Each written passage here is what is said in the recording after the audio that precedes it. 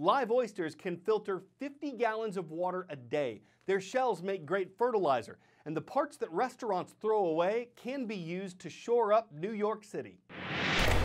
What if I told you that over 200 years ago, some of the best oysters in the world were being harvested here? When Europeans first arrived in New York Harbor, there were oyster reefs everywhere, 200,000 acres of oyster reef. They were once a big part of the culture of New York, part of the food culture of New York. Oysters used to be sold on basically like hot dog carts. What happened to them? We ate them. Early New York boomed on an oyster economy, but it turns out these oyster reefs had a much more important role.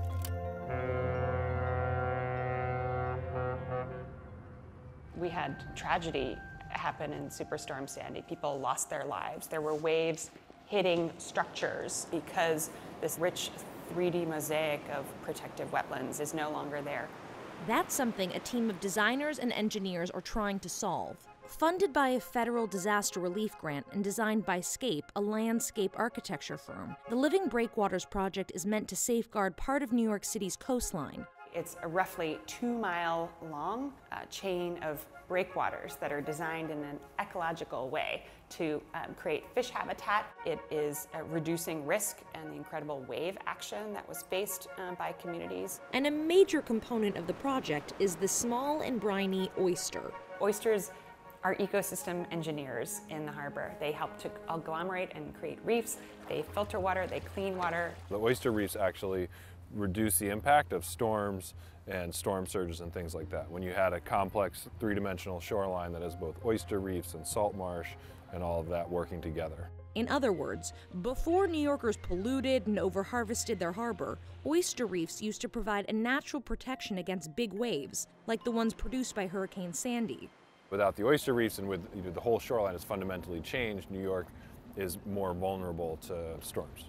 That's why, since 2014, the nonprofit Billion Oyster Project has been working to restore the city's oyster reefs.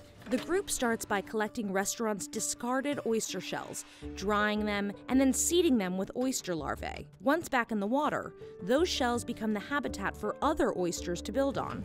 So far, about 28 million oysters have been installed in various sites around the harbor. And while the water quality of the harbor has improved, the number of oysters in the water is only a tiny portion of what it used to be, and they're still not safe to eat.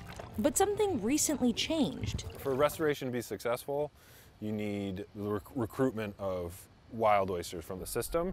Meaning wild baby oysters need to be able to find these reef installations in order to latch on and establish a home for themselves. That's something we've seen in very small numbers periodically over the years. So then we started looking in earnest at all of our sites around the city, and it's true for just about everywhere we have oysters. That this year, there's just a lot more natural recruitment. It's a baby oyster!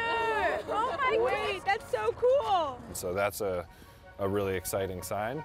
A large-scale arrival of wild baby oysters is good news for the Living Breakwaters project. Oysters are not going to keep the water out of New York, but oysters combined with breakwaters can be an integrated solution. These breakwaters are seeded with oysters, and the oysters will agglomerate on the structure, attach onto it, grow, and form their own kind of layer of complexity on top. It's also a social enterprise in the sense that we're engaging school children and teachers through the Billion Oyster Project. So these guys are basically forming a reef, right? They're building more and more structure. The Living Breakwaters project will be in construction through 2020, but rebuilding an entire ecosystem can take time. Orff thinks that by 2050, the habitat around the breakwaters will be fully revitalized. I think New Yorkers need to get into this new paradigm of being a coastal city again, living with water, embracing our watery context, not fortifying ourselves off, but understanding what it means to live with this kind of risk and really preparing for it and being smart about it.